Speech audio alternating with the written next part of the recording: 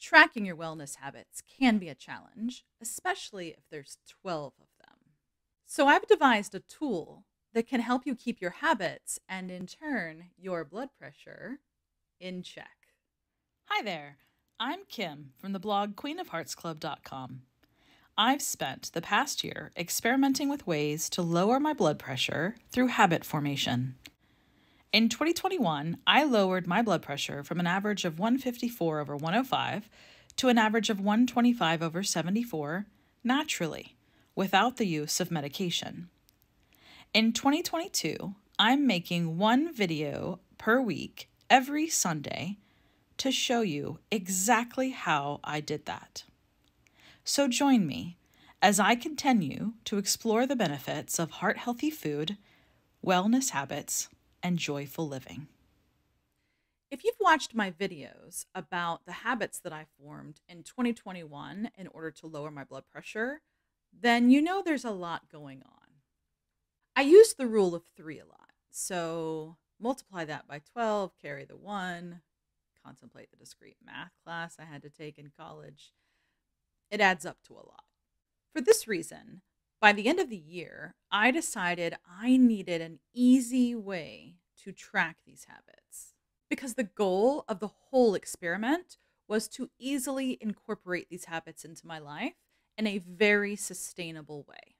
And I know myself. I know if the habit or the process in which I'm implementing these habits is not simple, I will not continue to do that. So I had to make this as easy as possible for myself, for my own sanity. So I created a habit tracker.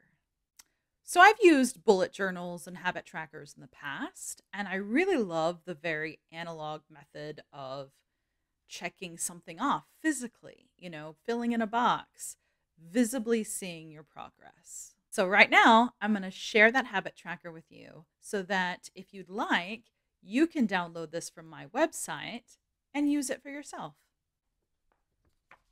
So this is my habit tracker.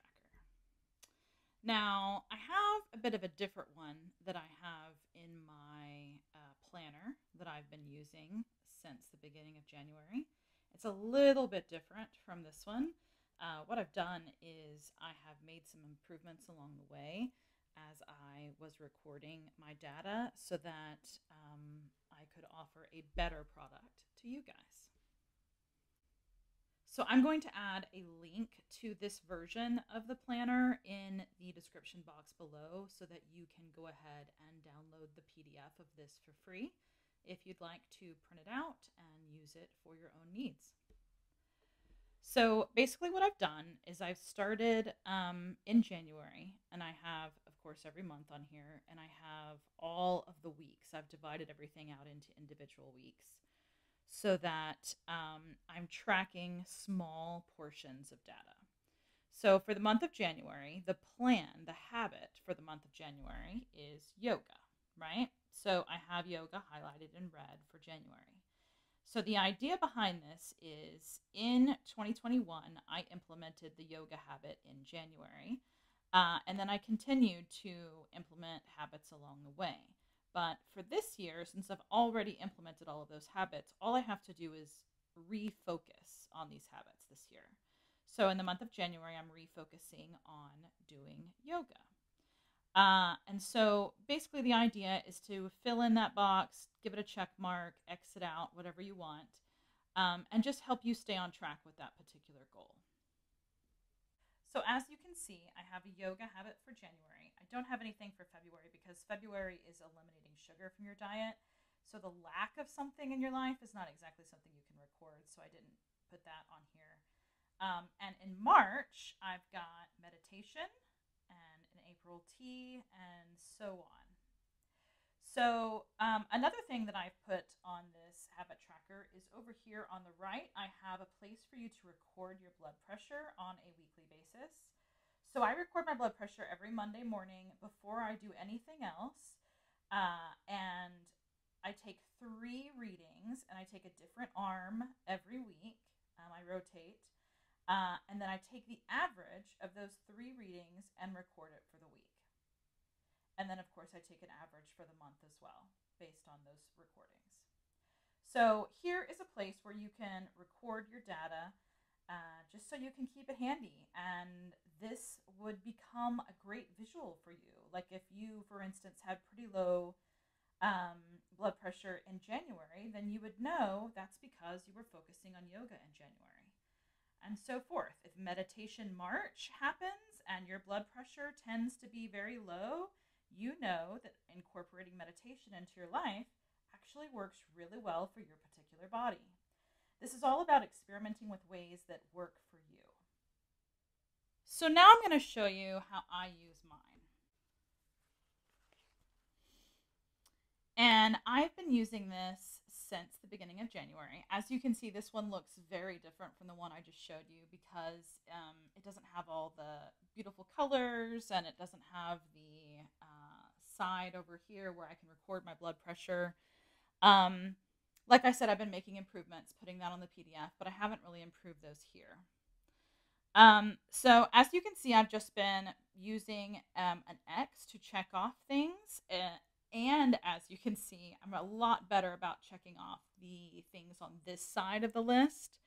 And that's just because the beginning of the year, the things that I implemented were a bit more difficult. And so in the latter half of the year, the things that I implemented, the habits that I incorporated into my life were easily incorporated. And that's become pretty routine for me. So it's not even really that big of a deal to do those. So mainly I've got this habit tracker going so that I can record these pieces of data. Now, one thing I will mention is that in January and February, I didn't really implement this in the way that I should have.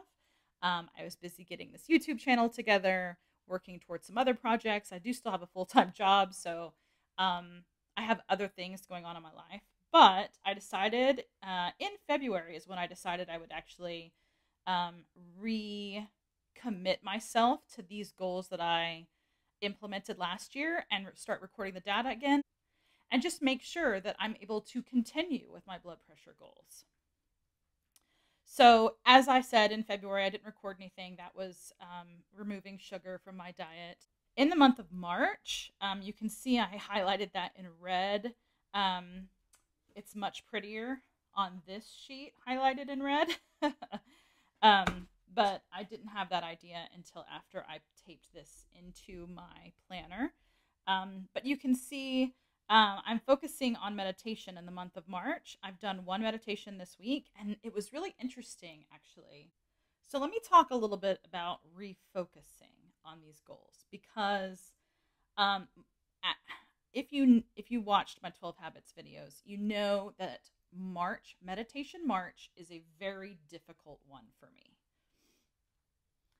I actually have a hard time relaxing, and so that's always been something that I'm less likely to do. So this month, deciding to refocus on that meditation, the first time that I sat down to actually meditate, because you can see I've been meditating up here a little bit as well, but I haven't been using the Harmony app for that. Now, the Harmony app is great because it has a hypnosis component that really helps to sort of get your body into relaxation mode. And so this meditation here I did with the Harmony app, and it was a really interesting exercise because I had forgotten exactly how deep into that meditation I could get, exactly how much relaxation could come out of that. Now, the Harmony app has meditations with a wake-up version and without a wake-up version. I always use the without wake-up because I feel like if I go into that meditation and I fall asleep, then that was meant to be, that I needed that sleep. So, it's always easier for me to wake up than it is to sleep. So I always do that, and it always is very nice. And then when I wake up or come out of that meditation, I feel so refreshed. And then in April, drinking tea is an important part of my life. But of course, I'm doing that here. as well. So I had the meditation. I had a wonderful meditation. I really sunk deeply into it, which is not going to happen every time. But it's important to have that moment because I had forgotten that those things happened. And so it was important for me to have that moment and remember exactly why I'm doing the meditation in the first place. And then I had a lovely cup of tea afterwards and relaxed even further into the moment. And it was fantastic.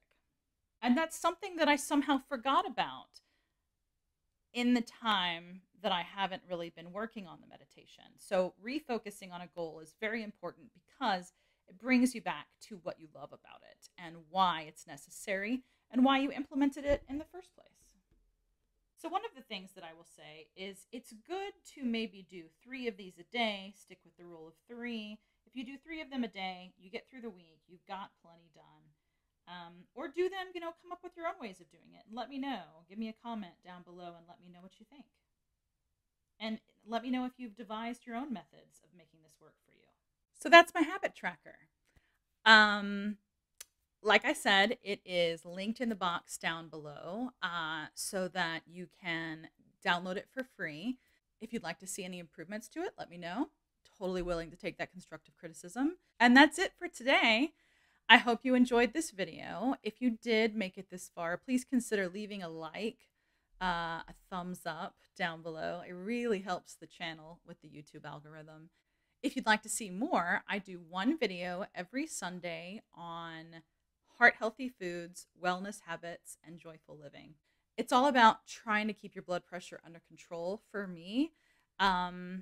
It's all about coming up with ways to make this easier on all of us. So let's get together and make that happen. I'll see you next week.